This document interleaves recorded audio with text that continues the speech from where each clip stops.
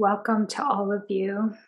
It's nice to have you here. It's such an honor to do this with you. This is kind of a big deal.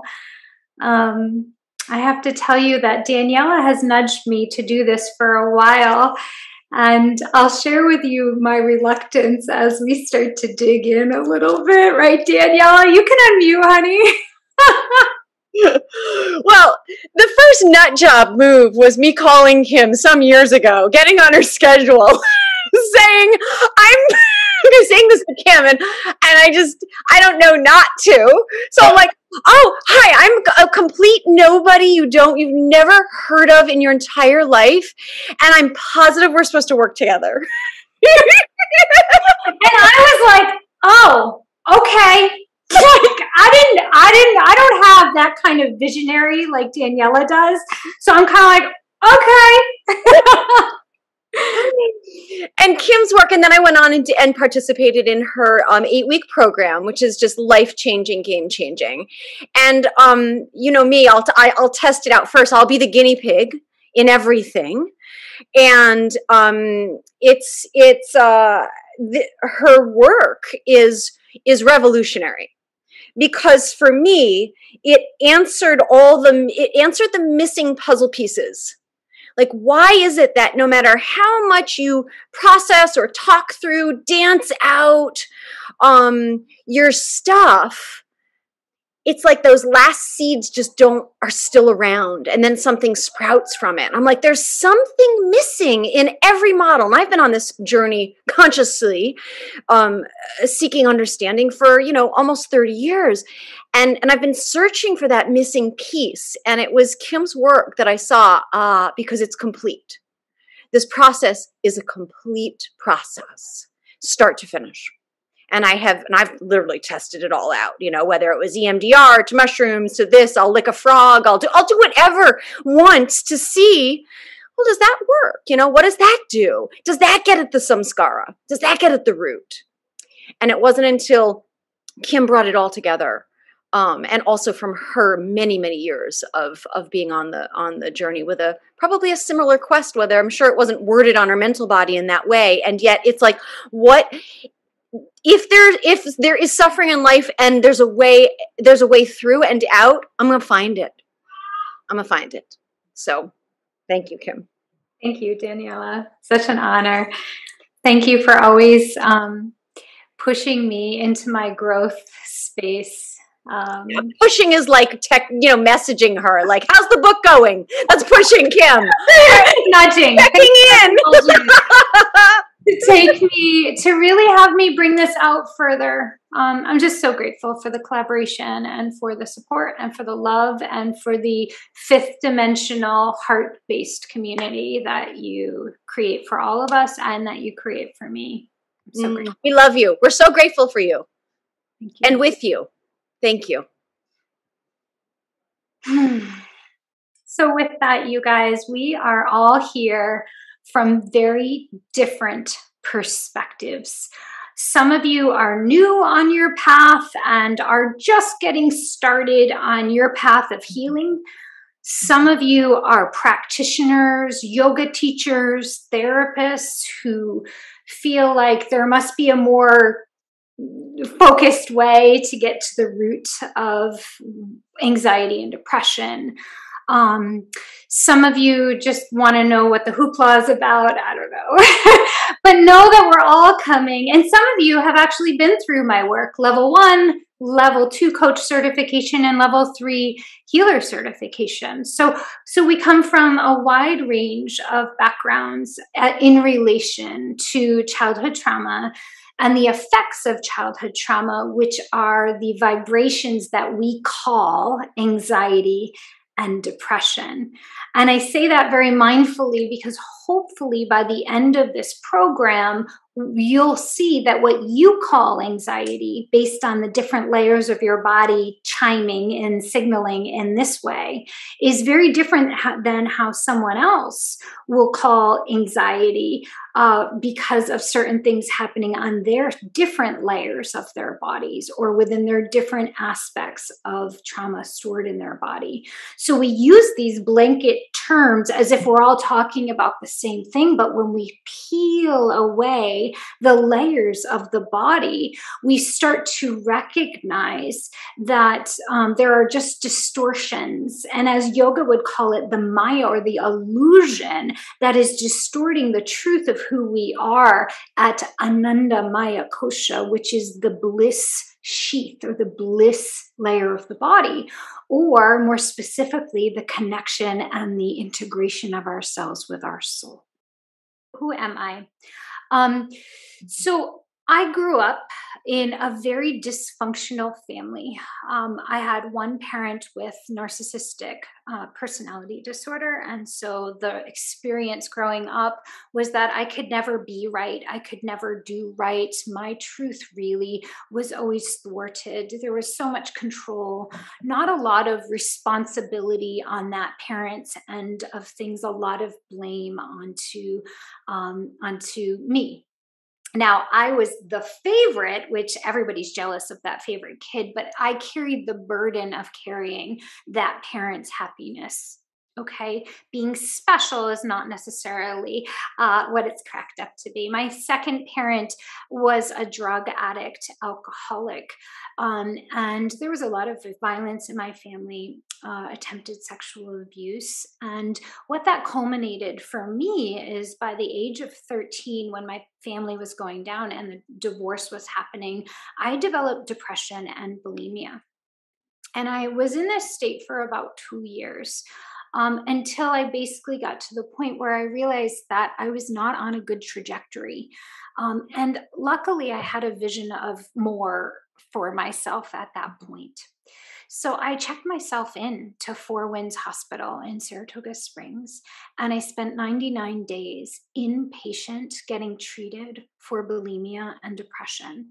Now, unlike the rest of the people I was in with, I wasn't suicidal. I actually had a really strong will to live, which is probably related to my solar plexus and all that fire I have.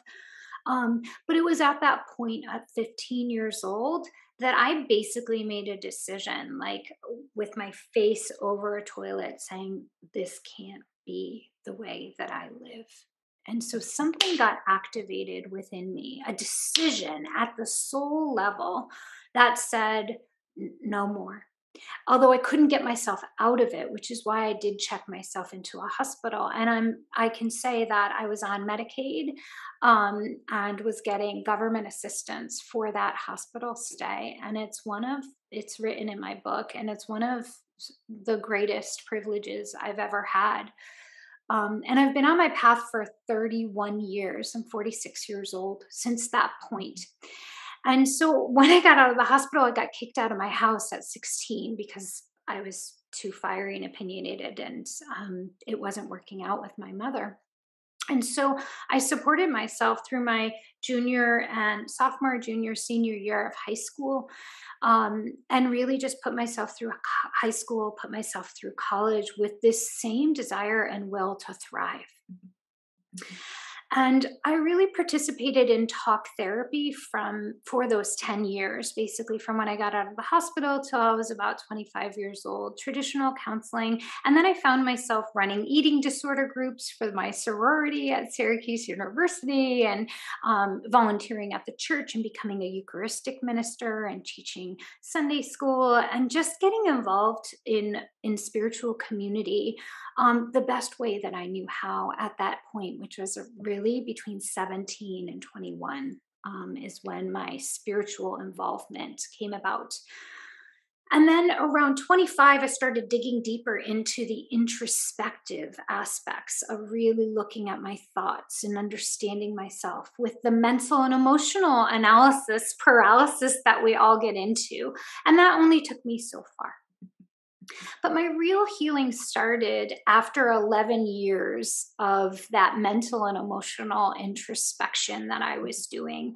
And it happened at 27. I was in Sedona, Arizona, and my husband, I had never been to Sedona. And the night before, I like downloaded a painting of these red rock mountains, not even knowing, I know this is silly, that Sedona was full of red rocks. We went to Sedona and we went to a psychic because when in Rome, and and it was there that I went into the shaman. He was a very old shaman, and he was like, was something here about children? I'm like, no, nothing about children. And he's like, no, there's something here. And I was like, all right, whatever. Next thing you know, I'm in this really metaphoric journey, and there's an eagle, and we're going to save little Kim. And the whole time I'm laughing at this situation, going, oh my God, this is so ridiculous. But I'm still doing it. And as I went and got little Kim, um, I just started breaking down crying, and my nose started draining, and I was like a big mess. I was a hot mess. My husband came after me and he was like, what did that guy do to you? And something happened or shifted within me. And it wasn't even a really extraordinary session. It was just something really hit me, and I got a piece of myself back. And that night we went for a glass of wine, and having been totally against having kids prior to this, we went and made a baby that day.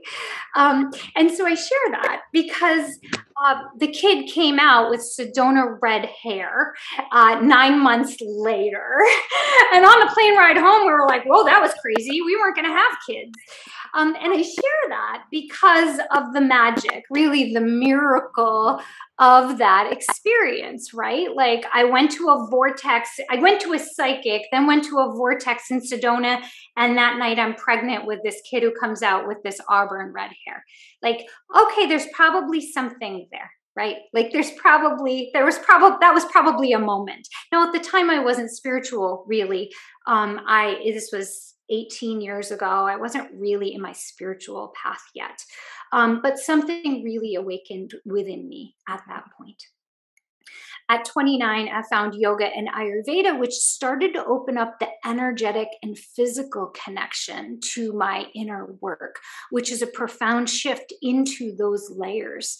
And at 34, I had this really profound experience where a friend was dying of breast cancer, and I was part of she called us her cancer posse. And I was pregnant with my third child, and was just tending to her death.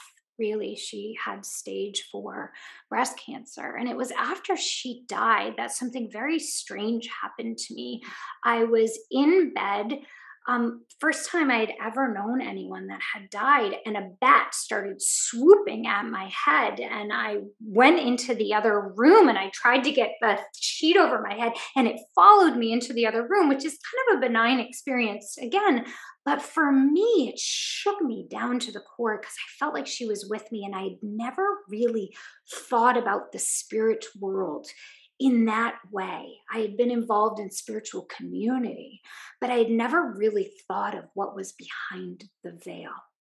And so my spiritual work happened very quickly after that. I started asking the divine questions like, what exists? And is someone watching me? Does she know my thoughts? And who is God? And asking the big questions. And what I can tell you is if you sincerely and authentically start asking those questions and knocking at the door of the spiritual realm to say, hey, I need answers. I need to know. I need healing. Watch out, because those requests are always, always answered. And for me, they were. And what happened from that point on was a rapid spiritual development. Soon after that, one of my first spiritual teacher came into town to do divine light work or whatever. I didn't even know what that was. I was like, okay. And she spoke simply enough that it wasn't above my head, and it wasn't even mental. It was seriously hitting me at the spiritual layer of my body. And so that experience was very profound and really opened me up. So here I am. I had stopped working as a management consultant to the World Bank and the IMF by this point, and I was just stay-at-home mom, and my spiritual faculties were starting to open up with this 5 years of spiritual layer opening. And it was really from that point forward when the spiritual um, skills and intuition started to open for me, that I started immediately filling my toolbox and developing processes to really bring healing out into the world. I was a psych major. I was going to become a therapist, and last minute I went for a master's of public administration, probably to refine my business and hard skills so that I could do what I'm doing now as a healer, which is really pushing this material out into the world. So to watch those breadcrumbs is really magnificent from my perspective. So at that point, over the years, I became a yoga teacher, a meditation teacher. I started training. I became an Ayurvedic wellness counselor, a Reiki master, a soul retrieval healer, a violet flame teacher. I authored my first book about, I don't know, 5 years ago, Awaken Your Potency, which was a spiritual book. And then I authored my second book just last week on the inner alignment system that I've developed.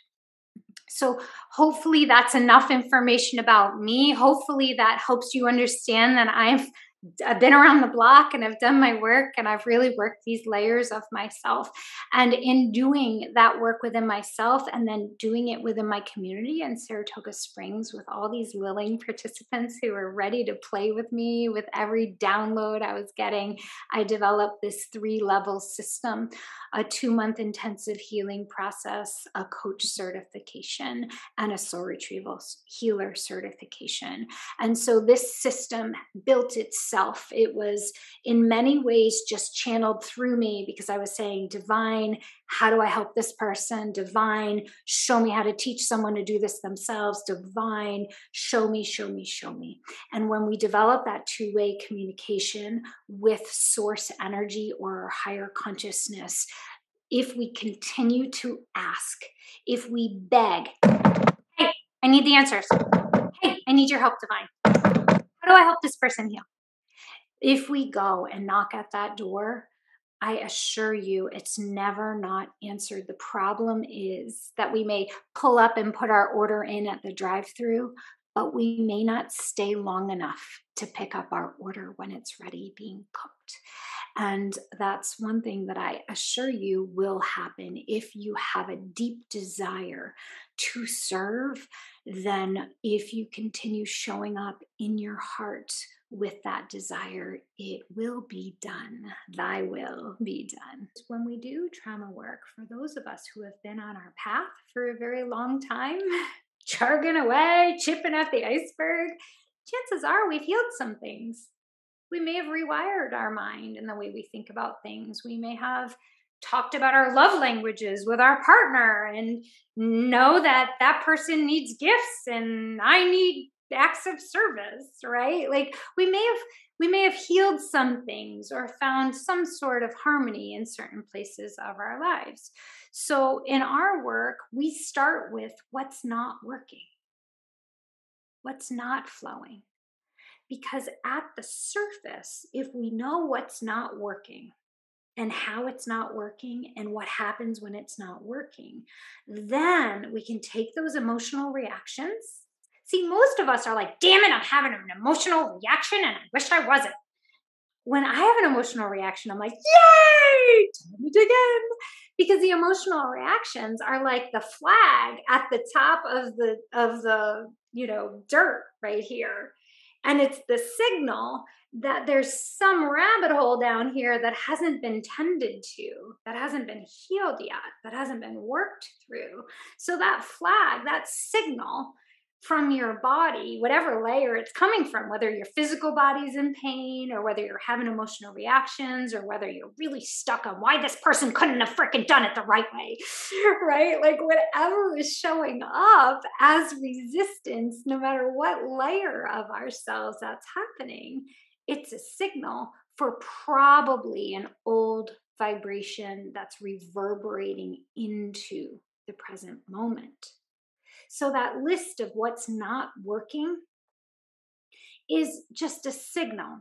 It's just your car, the low gas light is dinging on your car, right? So you don't want to ignore that or make that go away or be like, the damn car.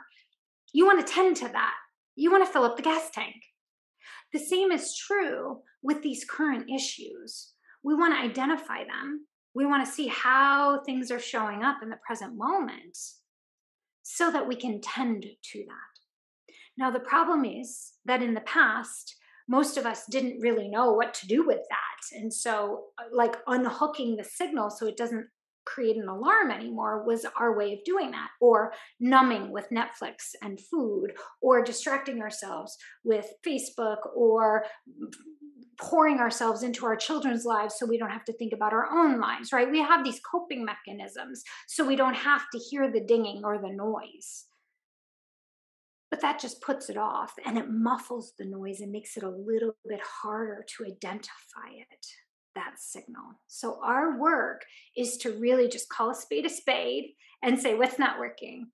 And to dig in at every layer of the body to look at how we lost alignment with our soul in that specific aspect of our lives. And I know you're saying, but how do we do that? I'll answer that in due time. So let's begin now, shall we, with what is trauma? Well, if you read the book, childhood trauma is the emotional, mental, physical, energetic, and spiritual response to an event or series of events, and we'll talk about that, which created fear, overwhelming fear, and an inability to cope during childhood. An inability to cope, an inability to make sense of what was going on, an inability to integrate what was happening in the experience as a child. Okay? So that's how we define childhood trauma. It's something that happened at some layer of us. Someone said something happened to our bodies, something happened to our surroundings, something happens.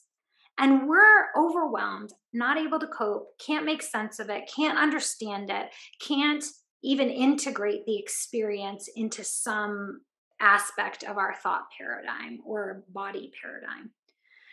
Most often, childhood trauma events are most difficult to process and integrate when there's not a loving adult caregiver present to help process what happened, to help integrate and understand, to bring comfort, to bring care, to support throughout that experience and throughout the aftermath of that trauma situation. So by this definition, there's a lot of things that could fall under the definition of childhood trauma, right? Someone saying something terrible to you on the playground and people laughing at you afterwards. Something as simple as the neighbors not including you. It could be an experience at school where you got scared. It could be something that happened at home with a sibling, right? Benign, seemingly benign situations could fall under this experience if you aren't able to cope or you're overwhelmed, you can't process it, you can't integrate it, or if there's no one there to help you process this experience and integrate it within your being. Okay, so we call this big T or little t trauma. Big T trauma is what you would define as trauma, right? Alcoholism or a parent with a distortion or a mental health issue that really created difficulties within yourself, rape, any physical abuse, any emotional abuse, neglect, over control, right? Those are all big T traumas. Everybody could be like, oh yeah, that's trauma. But the little t trauma, those smaller, less significant events are typically what we find in our work as the ones that are really stuck in keeping the wheel from moving. Isn't that fascinating? So someone with big T trauma might come to us. However, what's stored in there is often a little t trauma that felt like a very big experience. Another example of that is if someone is, for example, sexually abused. One would think it was the sexual abuse that was the loudest trauma vibration in the body, right? A big T trauma. But very often for these people, it was when they told their parent and their parent didn't do anything. That's the trauma experience. Still a big T trauma, but not the one you would think, right? So I just want to expand your definition of how we define childhood trauma, because it's not as everybody thinks it is. It doesn't, there are a lot of people walking around with small T trauma who feel like I should be fine. I had a great childhood. I don't know what the hell's the matter with me. I hear that so often. And I think expanding our definition of trauma is a really important part of this definition. So, childhood trauma happens between birth up until 25 years old. Why? Because we don't have a fully developed prefrontal cortex. We don't have a developed thinking brain to actually process experience and have like a thought paradigm in which to kind of integrate experiences. We don't have adult perspective until we're about 25 years old, the early to mid 20s. If we didn't have trauma, and if we had major trauma, then that could even be later, because brain development is really affected by these adverse childhood events. So when we experience trauma as a child, it's important to think about how children experience life. I mean, think of children that are like running around with a knife or throwing a ball at a window, or they don't understand cause and effect. They don't think about things before something happens. Something like running from a hug from someone and the person pushing you away can actually penetrate so deeply within a child, because they don't understand why someone would push them away. Like, they're coming from such pure essence, some such spiritually pure love, open essence, every layer of themselves super open. And this is straight up for many, many years. And if you preserve this, my children went to a Waldorf school that really preserved the senses, and they're very mindful about what the children are exposed to. So at 15 years old, my daughter went into public high school in a different state. And she's just like an open sponge, like a dry sponge, ready to take everything in. And she hits a suicide prevention week. And while they're just talking about what other kids have been exposed to their whole lives, she's just like, what? And she's taking it in. And by the end of that week, she was really like saturated. Like, she took on everything. She could not process it because she had not built filters for that experience. It was a trauma for her to experience that.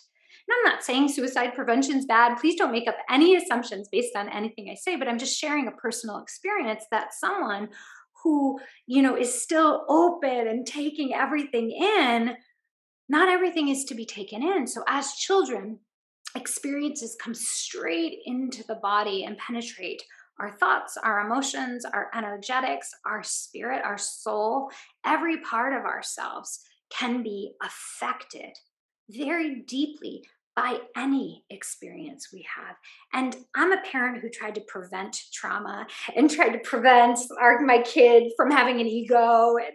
And I will tell you, even though we're talking about trauma stuff and we're talking about our childhoods as well, as a parent, there's no way to prevent a child from trauma in my experience. I mean, we'll do the best we can to protect them and to care for them, to help them process. But because the ego mind, or because the rational mind, because the thinking brain is not fully developed, something can happen, and without the full capacity to process that, to understand it, it can be stored in a very distorted way with negative vibrations in the body. Okay, so those of us who are perfectionists in our parenting, I will tell you, knowing this can help us be aware when our kid is hitting something that we wouldn't think would be a big deal, but to be aware, she could be this could be traumatic for her. moving across country that my kids did, that was a trauma. It was a plain old trauma. So let's expand that definition and understand that children can fully experience trauma in every aspect of themselves. And this is what happens when we're young. So when that happens, this affects their nervous system physically. On the physical layer of the body can hit a fight or flight. So when the teacher laughs at the child in class, the child's nervous system goes into a full-on fight or flight response, right? Emotionally, like this is the person that's supposed to keep you safe, so you feel like you're going to die. And that death fear is actually penetrates deeply into the body. And I'm going to define death fear a little bit later, but there is a fear, but a fear of, I'm not going to survive here. I'm not going to be okay. And that hits the emotional body as that deep fear. So remember, we said that anxiety, depression, anger, rage, those are all emotions, but underneath those emotions are probably a deeper seated fear. Mentally, when the teacher makes fun, the child might think, oh my God, I'm not safe, or I'm not smart, or I'm stupid, or I should never have answered that question, right? There are thoughts that go along with that childhood trauma experience. Energetically, there are sensations, heart palpitations, flushing of the body on a physical level, but also like what we would call anxiety, right? The movement, or like a sensation of stabbing in the stomach, or a feeling of heaviness that comes over. So an energetic experience happens during that childhood trauma experience. And at the awareness layer of the body, when you go through an experience, the animal brain is very active. The prefrontal cortex is not very active, right? And so the body goes into tunnel vision of like survival, wired in tunnel vision. There's no higher perspective. There's no greater perspective, which is like, I'm only in second grade. I'll get it later. I'll learn the math. I'll be able to live and pay my bills, right? That's the awareness of the perspective, but that's not there for a child when they're going through that trauma in that experience. They're like, I'm going to die. I'm not okay. And that experience hits their awareness body. It goes, whoo. And at a spiritual layer, most often during these trauma experience, there's not a lot of love present. There's not a lot of safety. The divine isn't there. There's no experience of the soul because the nervous system is so loud, and the thoughts and the emotions. And there's this experience that's kind of fragmenting off during that moment. So I'm just trying to give you an example that every layer of our self has an experience during that initial trauma situation. Does that make sense?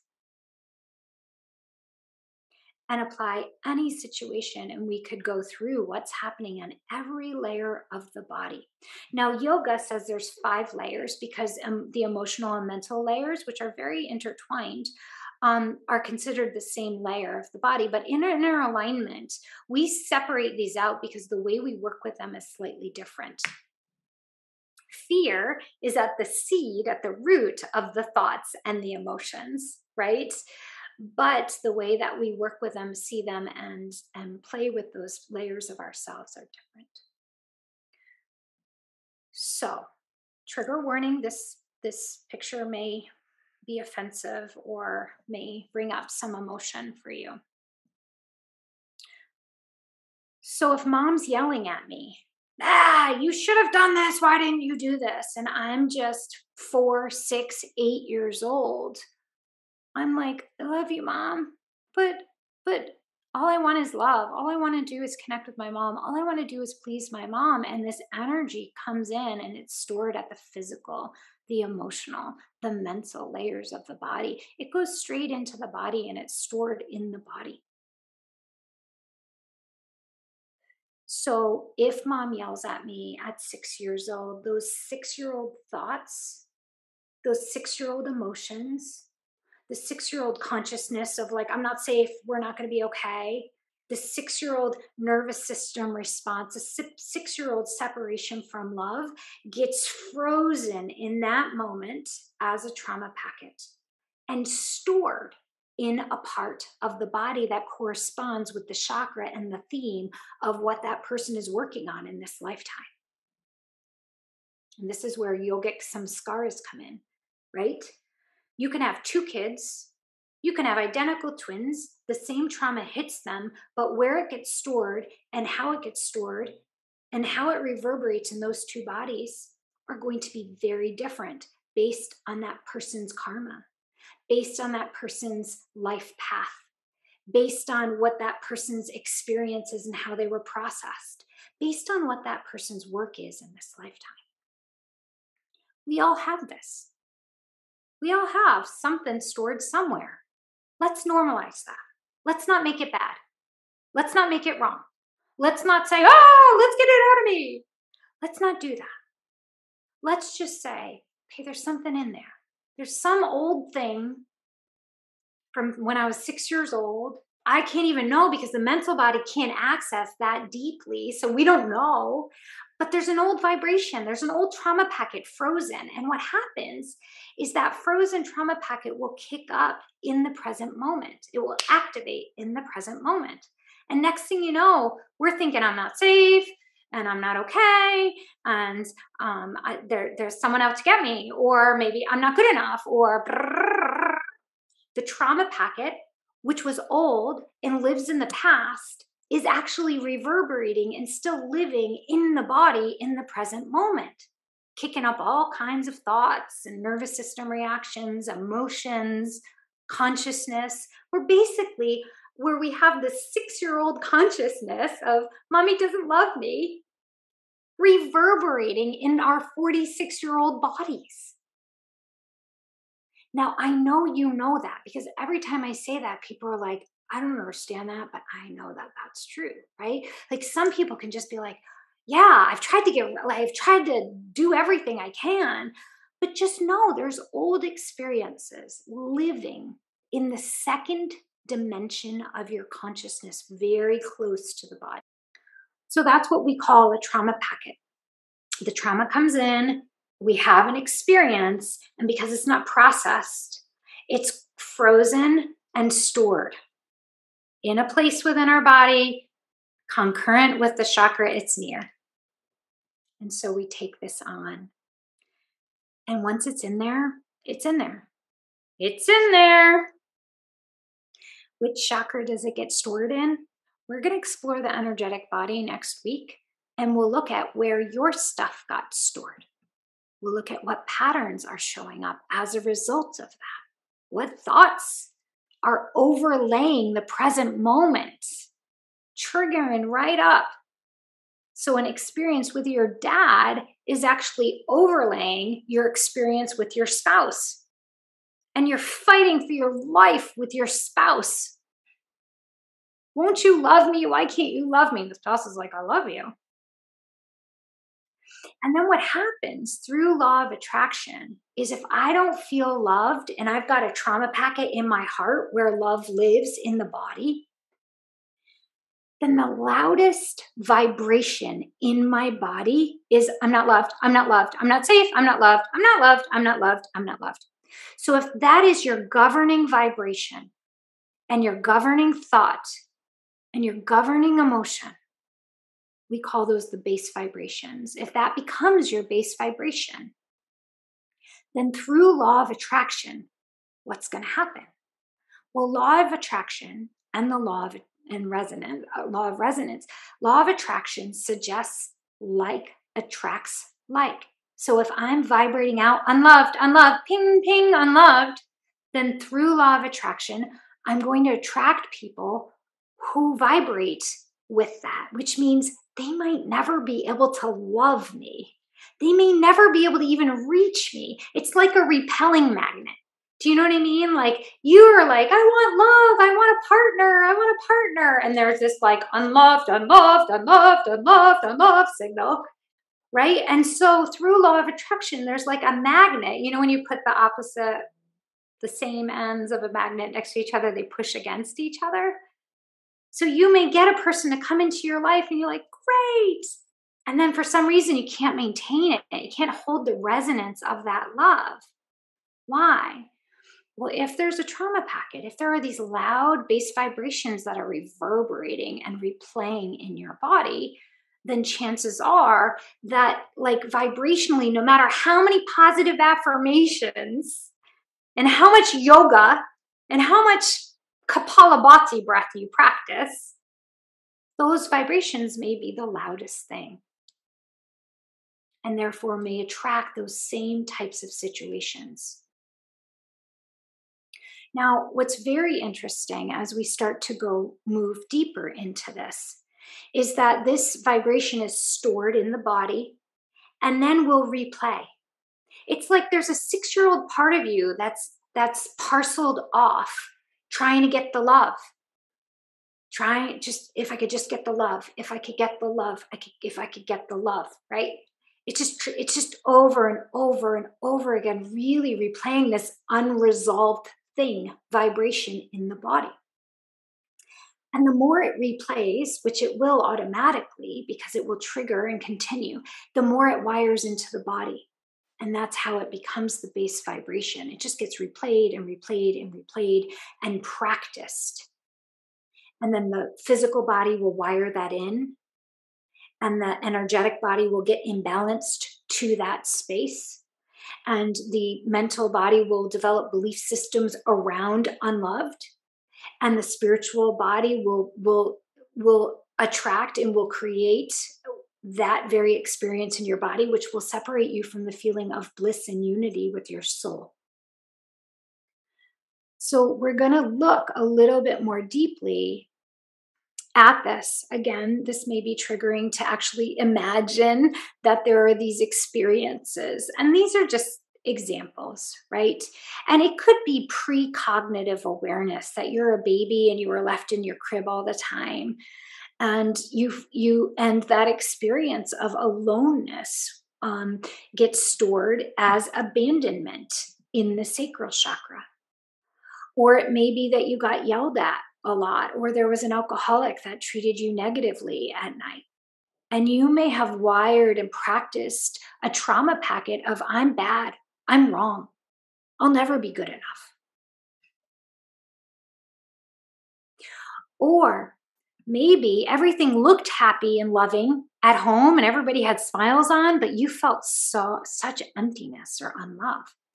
And that got stored in your body.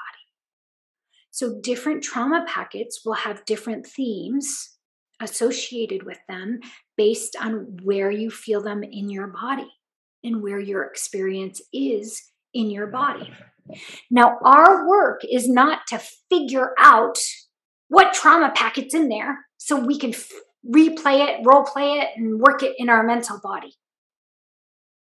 Our first work is to bring awareness that there's these frozen replaying trauma packets happening and affecting every aspect of myself. And chances are, if I'm having emotional reactivity, it may be a signal that something old got activated and is replaying in the present moment.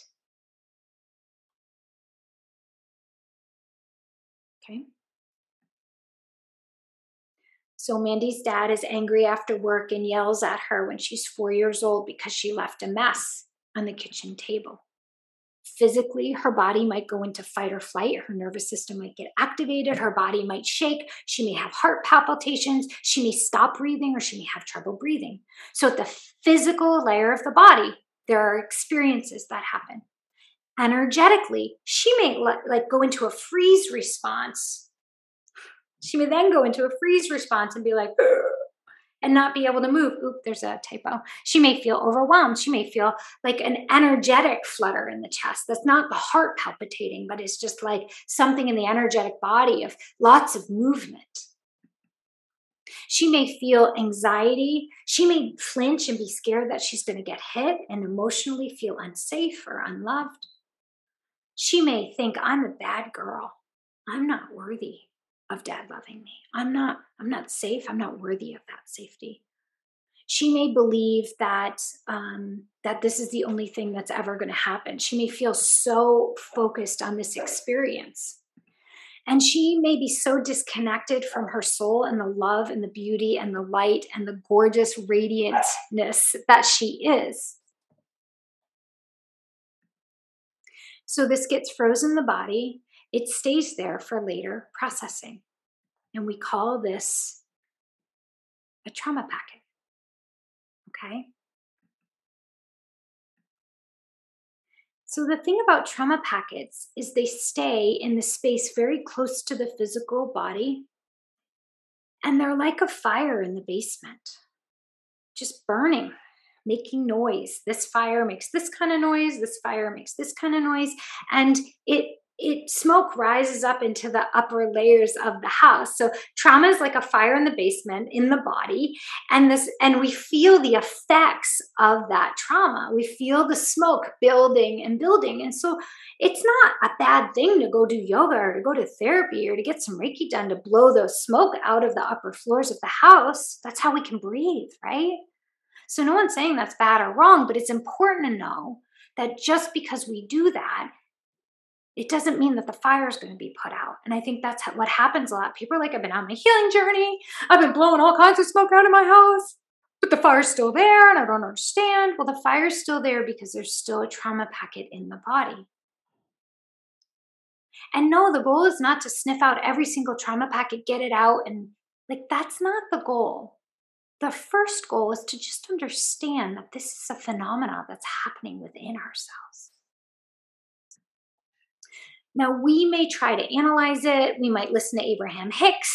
We may go to therapy and talk about it. We may do past life analysis. We might have our astrology read. And all those things are great because it might bring some mental understanding and a map. But that only gets us so far. And that's happening from the attic looking down. So that's an important thing to know. If you've done those things and you feel like all I do now is understand that there's a fire in my basement with a lot of smoke, well, that's what building the mental and emotional awareness does. Okay? So it's important to know the effect of what's happening within yourself and be willing to blow the smoke out of the body as well. So in my book, in that first chapter, I say that there are 3 things that you have to do. You have to change the vibrations within the trauma packet, and we do that through the inner alignment soul retrieval process. But ideally, you do this trauma packet work, and then you sustain those vibrations in the body. Because if you don't, then you'll build new neural pathways, and you start to build the pathways of feeling good. But because of what we know about the neuroscience of healing, those new neural pathways will truncate and you'll just feel the same way you did prior to the healing process. So we have to consider neuroscience when we're talking about emotional, mental, spiritual healing. And I think, when we look back at what causes trauma, it was the lack of the support, right? It was the lack of love. What is fear? Fear is is the absence of being connected to the bliss body where the love lives within yourself. So we need to come back into love. And that's everything I do. My work is to bring back to love in the present moment into our hearts. Because if we can do that, then we can work with what's actually happening in the present moment, which, as I said, isn't a whole lot, remember? So if Mandy's dad yelled at her, right? And she stored all the trauma in the body and has these trauma packet that's kicking up. She may want to attract a boyfriend. She might want more love in her life, right?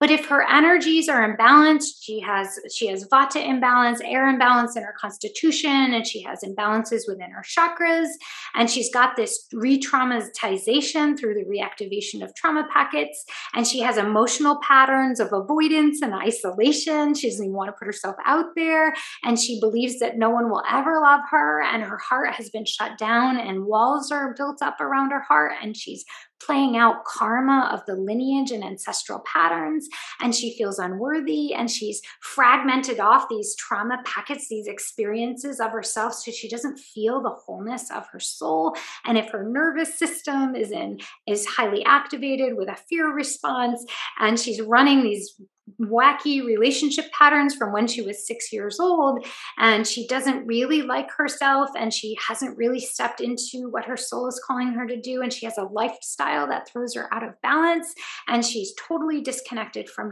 divine source. It's going to be pretty hard, right?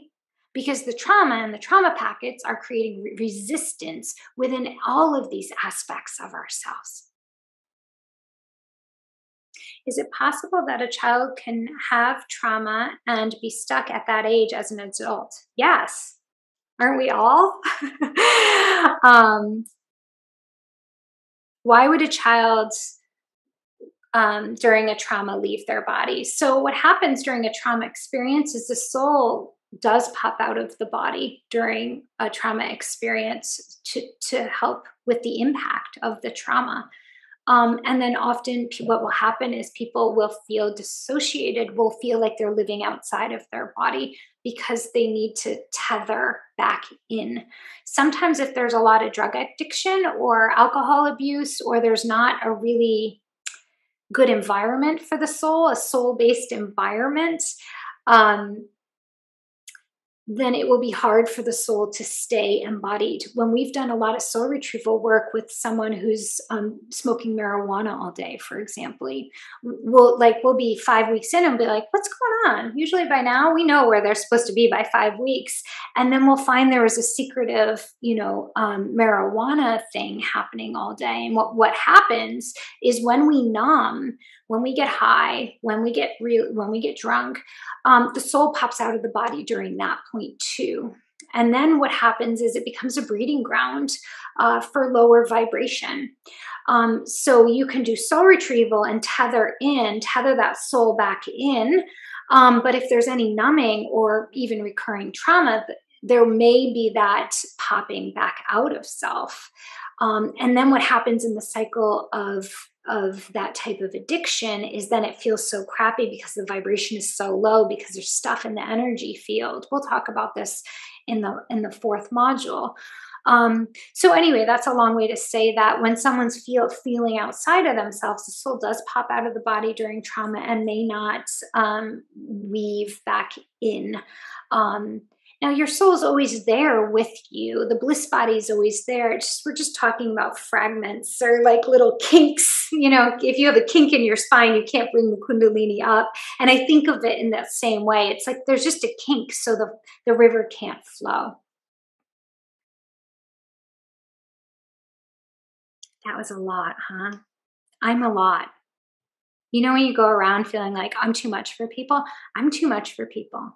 And I'm okay with that. And we're going to work with the shadow aspects too of all of these aspects of ourselves. So thank you for being with me on this journey today to start digging into all of these juicy concepts.